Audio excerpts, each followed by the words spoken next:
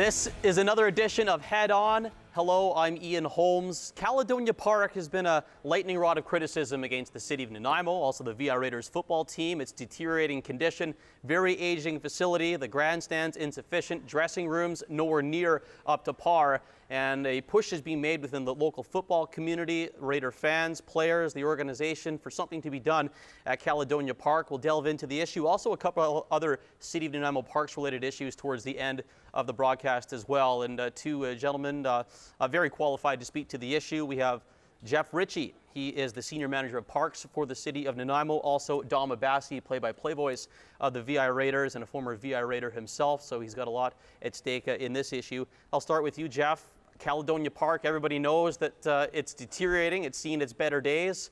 What needs to happen to fix up Caledonia, home of the Raiders?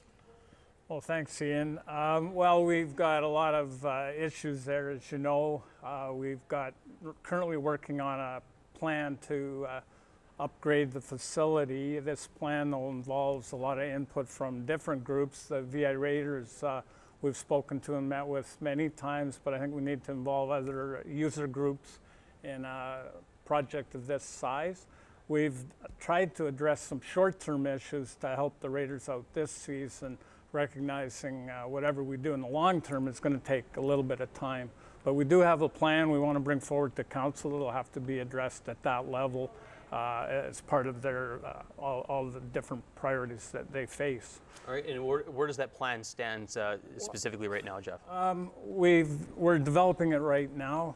Ian, I'd like to say it'll go to council in the next month or two. I think it's really important that we bring it forward, staff brings it forward. But as we get into the details, there just seem to be other issues and things we need to consider. So it's going to take a little bit of time, but I know the Raiders are impatient and others, and so we want to keep it moving forward. Right, and Dom Abbasi here, part of the Raiders camp. Dom, it's you call all the Raider games from Caledonia. What are some of the pressing issues, and what ultimately would you like to see for a new facility for the Raiders? Well, I could be selfish and say I'd love to see a brand new press box and some new broadcast locations for myself, but I think that's certainly a far down the list. For me, the number one issue right now is the fan experience. And when fans come to Caledonia Park, the grandstands, they're just not what they need to be. You know, we were chatting before, and they date back to, you know, the 1950s or 60s. So simply walking up and down the stairs at Caledonia Park inside the grandstands is a bit of a tricky proposition. They're not built for having a large amount of people in them. And then you think about the game day setup from an organizational standpoint. It takes hours and hours for volunteers to drag speaker equipment and sound equipment across the field because of the way that it's just not set up to have PA systems and announcements for the crowds and things like that. So that's the number one thing for me is the fan experience, for them to be able to come to a beautiful facility and grab a beer, grab a hot dog, and go and sit down in a nice comfortable seat and have a nice sight line of the game. And then the other thing, which has become a league mandated issue now, is the facilities for the visiting team. Home team aside, and then the fact the Raiders' dressing room leaves a little bit to be desired. It's the away teams that really are the ones that make a lot of noise, and now the league has gotten involved and started to put pressure on the Raiders that these teams traveling to Nanaimo aren't getting what they need to be prepared for competition. The Rotary Bowl is something that you brought up, Jeff, and this has been long battied around VI Raiders and City of Nanaimo circles. Is that a potential option? Maybe forget Caledonia altogether and look towards a Rotary Bowl as a potential permanent home for the VI Raiders?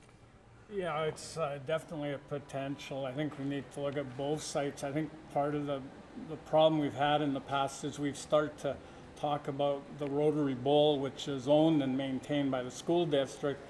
And we start to talk about upgrades to Caledonia, which is the city of Nanaimo, and we seem to be spinning our wheels. I think, though, you have to consider that site as well. It's an excellent potential site, but then we involve other groups like the Track and Field Club, which has been there a long time and invested a lot of time and effort in there.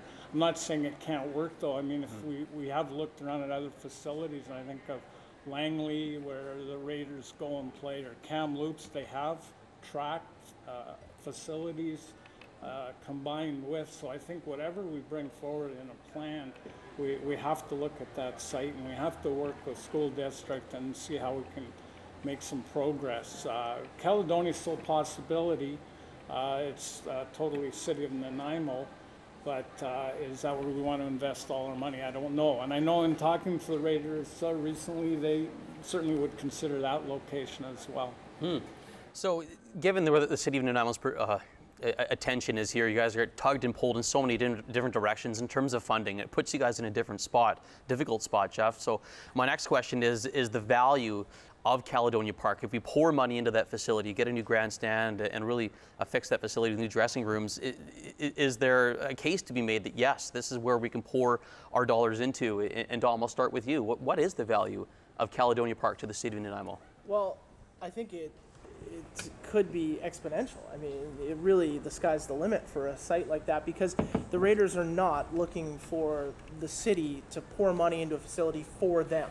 It's not about that. The Raiders are a part of this sporting community that is strong and vibrant, and what they would love to see is a facility that serves every purpose, that minor league teams, minor league soccer can go in there, track and field if that were to be part of it as well. All that being rolled into one amazing facility, that's the dream, and I think that's the vision and the value of a facility like that. I mean, it could do wonderful things for this city. Since 2006, the VI Raiders have hosted 2 national championships and 2 CJFL semifinal games. These are national Canadian level games where teams from Edmonton, Saskatoon, Hamilton coming to our city. And a lot of these families that travel with their sons and to watch these games, they might not get a lot of chance and a lot of time to experience Nanaimo as a city and get to love it the way that we do.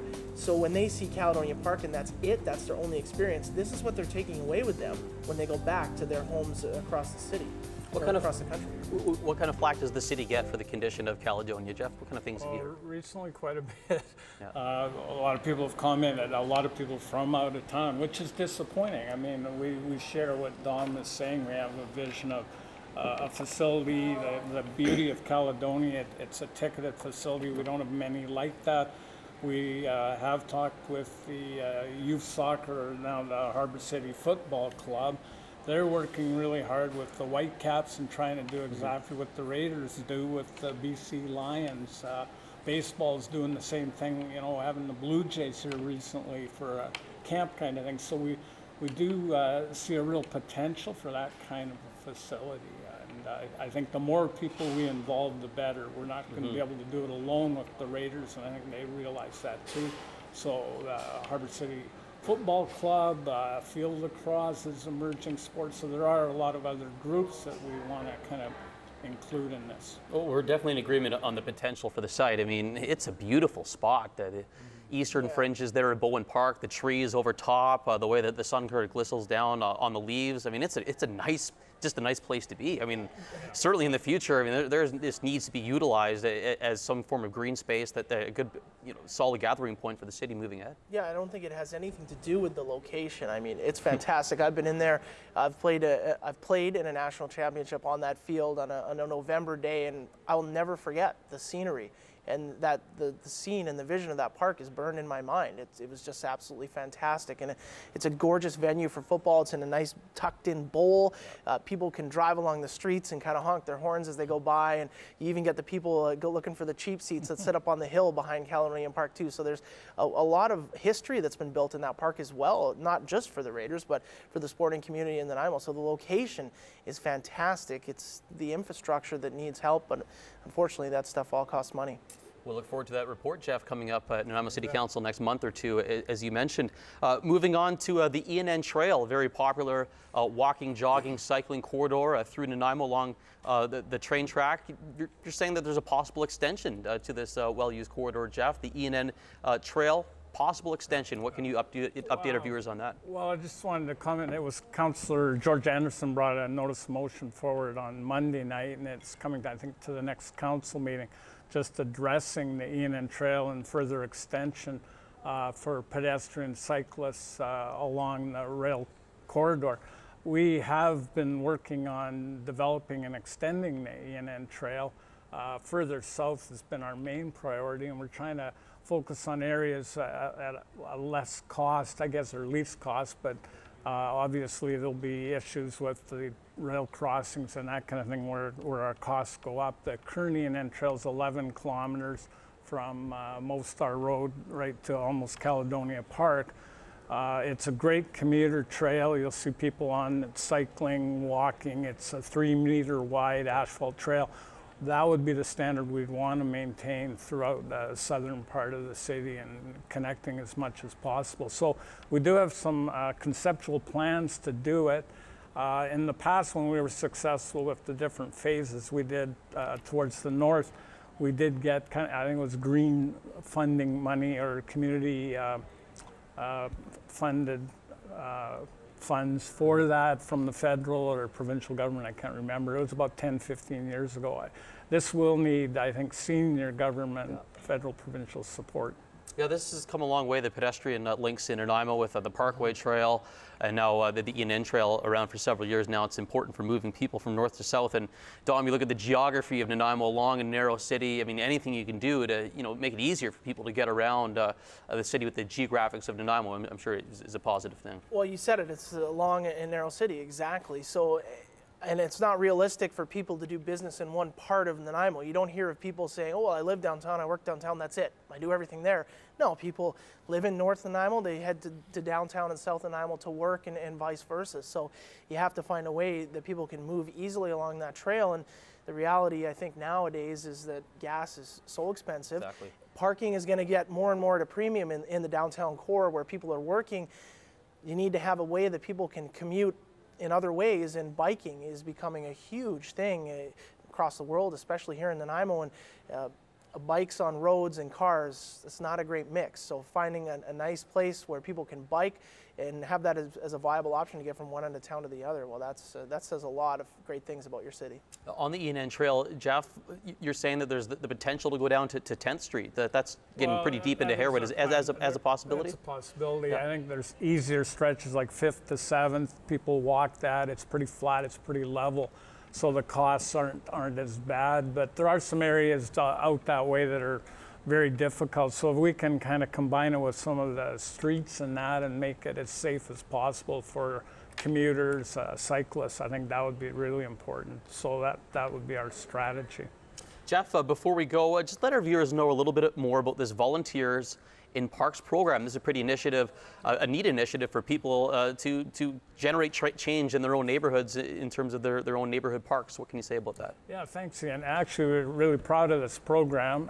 It brings the community together, so we'll get a neighborhood come together with a new piece of land that's been dedicated through development, and we can expand it and put in a playground, which has been traditionally what's happened. But in recent years, it's been used for our disc golf that we have at Bowen Park. We've used it to develop a batting cage out at May Richards Bennett Park. That was a volunteer in parks program. So a lot of different uses. The community gardens, recently Bevan Park, for an example, was funded through that volunteer in parks program. So we have got a lot of different uses through that program, and it's supported by the Parks, Recreation, Culture Commission. And people can find out more information on the city website, Definitely, Jeff? yeah. All right, excellent. Jeff Ritchie, Senior Manager of Parks at the City of Nanaimo. Dom Abbasi, play-by-play voice of the VI Raiders, breaking down some parks-related issues here in the City of Nanaimo, with the primary issue at hand being the condition of Caladonia Park. And it's looking like someday there's going to be potentially a new home for the VI Raiders at the BC Football Conference. Let's see if that can be fast-tracked somewhat. I know the Raiders have been very patient in that regard. Jeff, Dom, thanks so much for coming on the program. Thanks for having me.